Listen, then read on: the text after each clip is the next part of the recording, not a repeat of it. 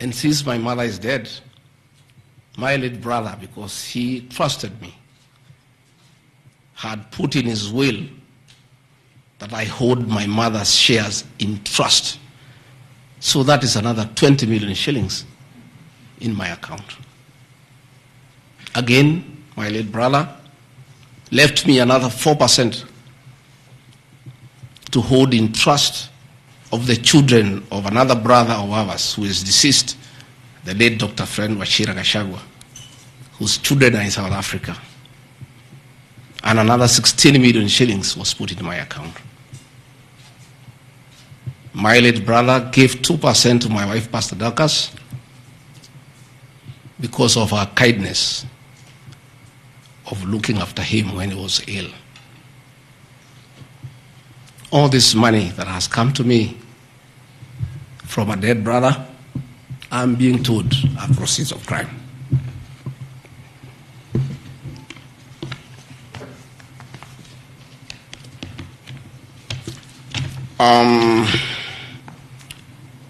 Queen's Gate Service Apartments, another property belonging to the late Gachagua, is another property that I'm told I've bought as when I'm deputy president. That is why I have 5.2 billion worth of money. And this property, again, we sold the Cooperative Bank of Kenya, the staff retirement benefits for nearly 600 million. And this money we utilized to pay his debts. And today, as the late Gachagua rests in heaven, he has no debt. Again, I want to thank my fellow executors, Njoroge Regeru and Maimatenge, for what you have done for my brother. Vipingo Beach Resort in Kilifi was Gachagua's holiday home, a beautiful palatial resort on 3.5 acres on the beach. I remember with nostalgia that he used to host us there every Christmas to enjoy ourselves. This property still belongs to the estate of the deceased because ourselves have a family. We want to retain it for sentimental value so that when we visit there, we remember him and his kindness. The Honorable Mutuse again goes to the National Assembly in a very emotional manner, quoting the Bible, says that this property has been bought corruptly by the Deputy President without knowing where the money has come from. I have seen some land, Rogoro Kiamariga, 1223 in Mathera East constituency. To start with, Rogoro Kiamariga is not in Mathera East constituency. It is in Mathera West constituency. In haste to dispose of the Deputy President because of political deceit and conmanship and betrayal, they could not even get it right where the land is situated. They were in such a haste to get rid of the Deputy President. The land is Ruguru/Kiamariga, 1223 in Mathera West constituency. It's a 2-acre piece of land.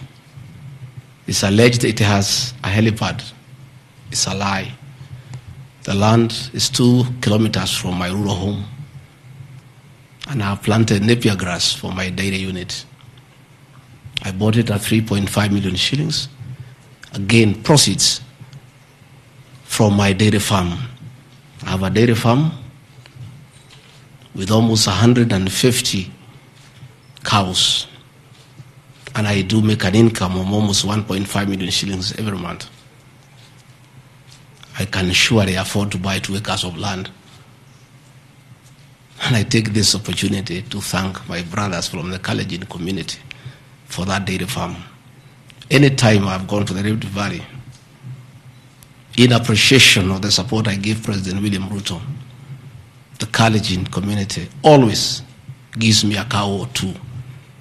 And within 2 years, I have the largest dairy farm in Madeira constituency, courtesy of the Kalenjin people.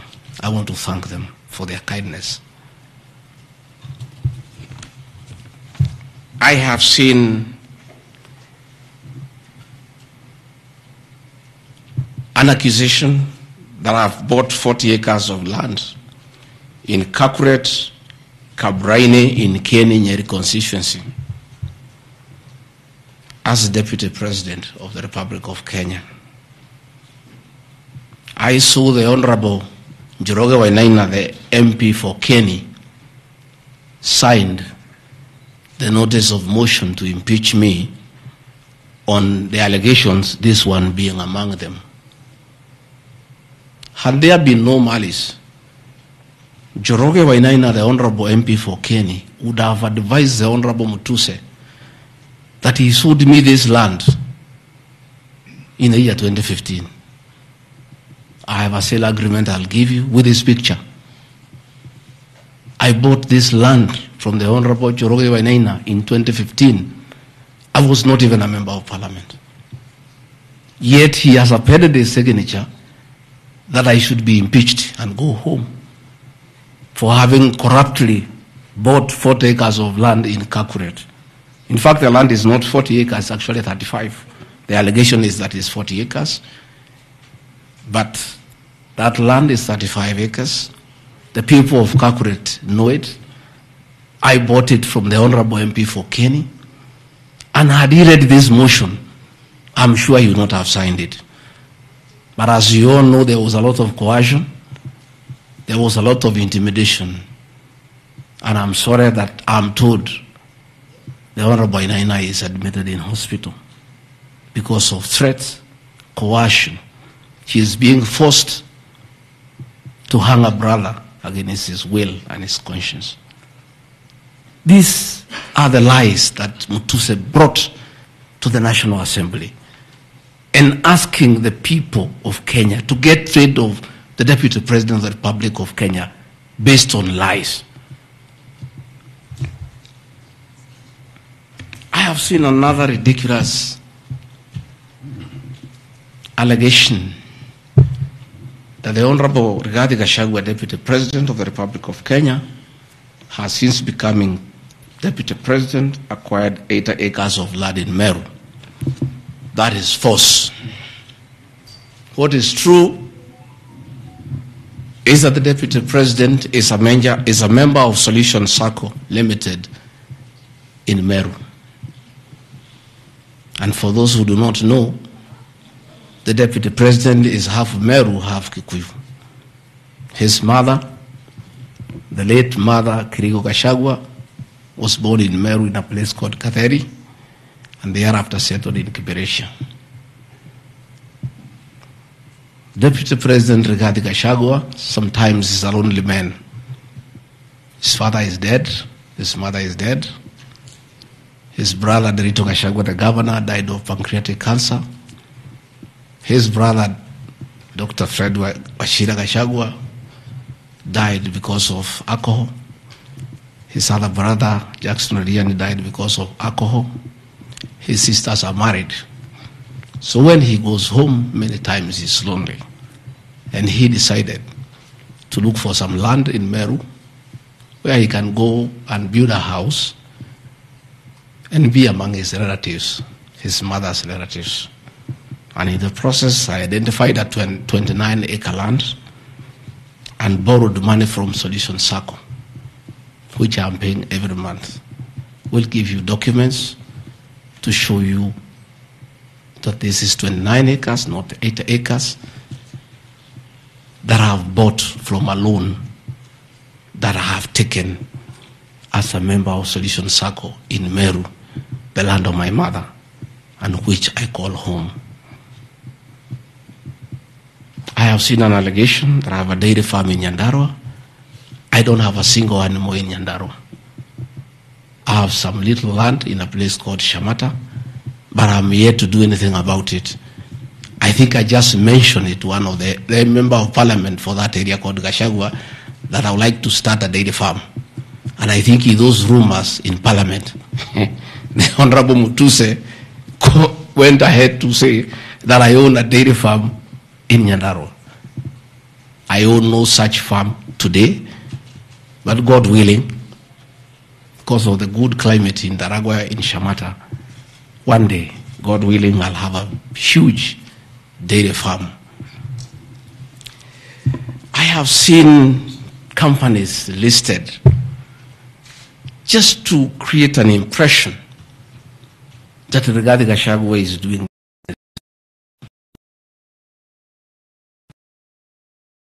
No. 13 years ago, 10 years, that Rigathi Gachagua was a businessman before he became a politician. And he had a life, and that life is part of his history.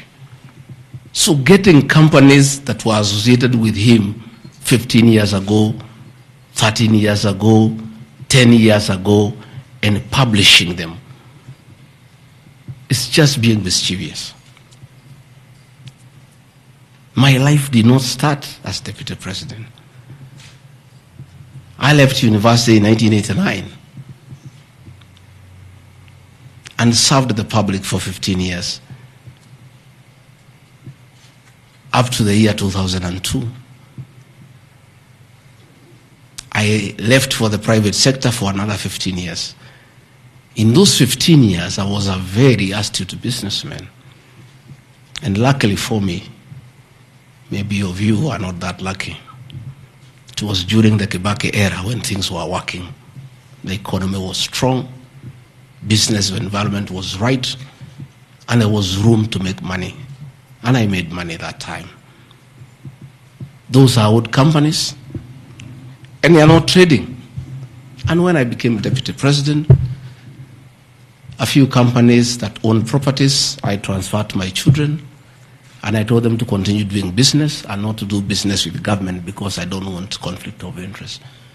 I want to confirm to the people of Kenya tonight that no company owned by my children has ever done business with the government, and I'm demanding for proof from the Honorable Mutuse or anybody else linking the Rigathi Gachagua family with business deals with the Kenya government.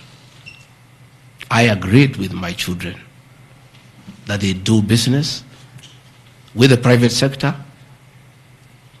do farming, and run the family business that I bequeathed them. These companies are all listed. And just for clarity, because I don't think they are worth a reply, because there's nothing about them. Rigathi Gachagua Foundation. As a member of parliament, I was educating orphans, I was educating children of single mothers, I was educating children of PWDs. And their education needed to continue, and I don't have the benefit of CDF money. So I started a foundation, the Rigathi Gachagua Foundation, to continue doing the work of charity. I have seen my foundation here. The Honorable Mutuse has not said what crime the Deputy President has done by having a foundation that is non-profit making. For the purposes of clarity, I'll give you the bank statement for this foundation. I have only received a total of 12 million shillings from well-wishers, which have educated children, have educated students at Pwani University, and other vulnerable people. Dorcas Rigathi Gachagua Foundation is just an attempt to bring my family into mud. Every Kenyan knows the work Dorcas Rigathi has done in this country for the boy child.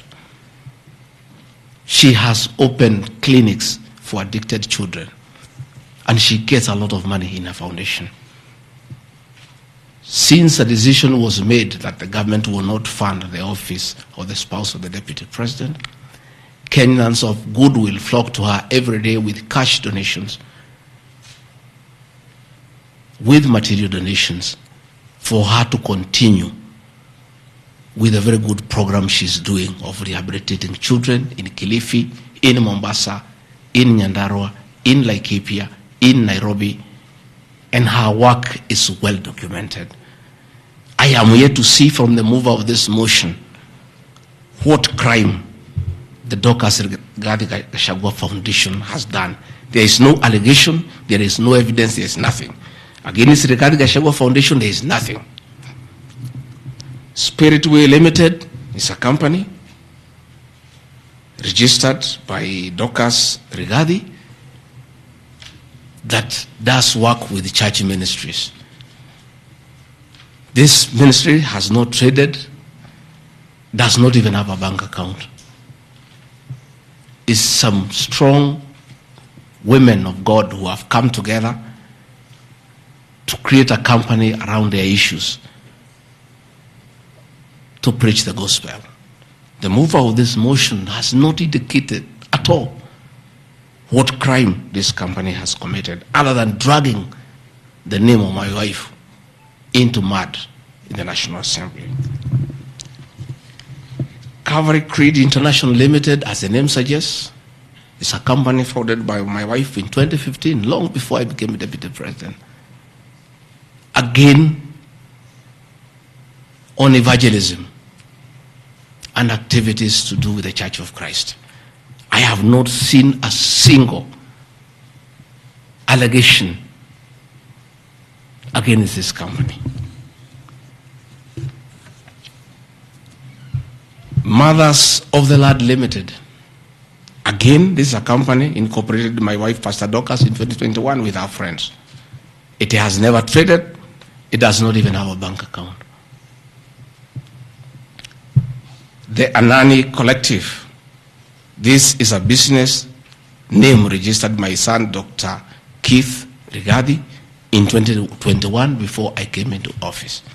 And I've asked him, and he has told me the ideas he had, they have not yet come to fruition. So the company is dormant. I am waiting to see a single allegation against this company by this young man. Gradpass Apartments Limited is a company that the executors of the late Gachagua put together to manage Langata View Apartments. The late Gachagua left 80 apartments for his children in Langata and asked us to sell and distribute the proceeds to the wives, the children, and the brothers in a formula that he gave. In a family meeting that I chaired, we agreed as a family that we should not sell the flats. We should share them so that everybody can be getting a rental income. In that formula, because of the shares he gave to me, I have 10 flats. His daughter has 10, his wife has 5, another one has 2, another has 1. So we did put this company together called Grand Bypass Apartments Limited. This is a company that will be managing those flats on behalf of the beneficiaries of the estate of the late Gachagua. Again, this company has been put here by the Honorable Mutuse as a company that is involved in corruption. A company set to manage flats belonging to a dead good man who had foresight to think about the future of his children. And in his death, he is being haunted on nonsensical allegations simply because a decision has been made that Rigathi Gachagua is no longer useful to this administration. He is a spent cartridge.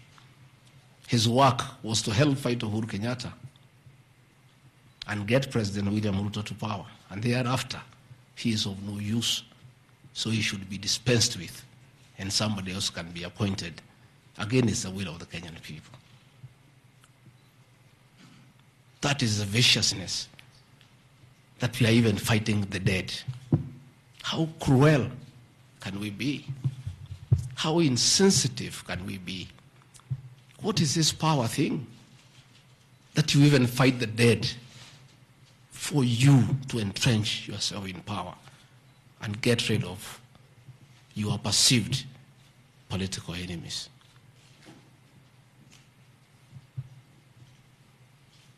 appeal to the people of Kenya to have respect for the dead, if nothing else. People may have money, they may have power, they may have everything, but they must remember that it is very respectful to respect the dead. Please, stop haunting my late brother. Don't put him on trial. He committed no crime by working hard and leaving an inheritance for his children and entrusting his brother, Gachagua, to look after that property.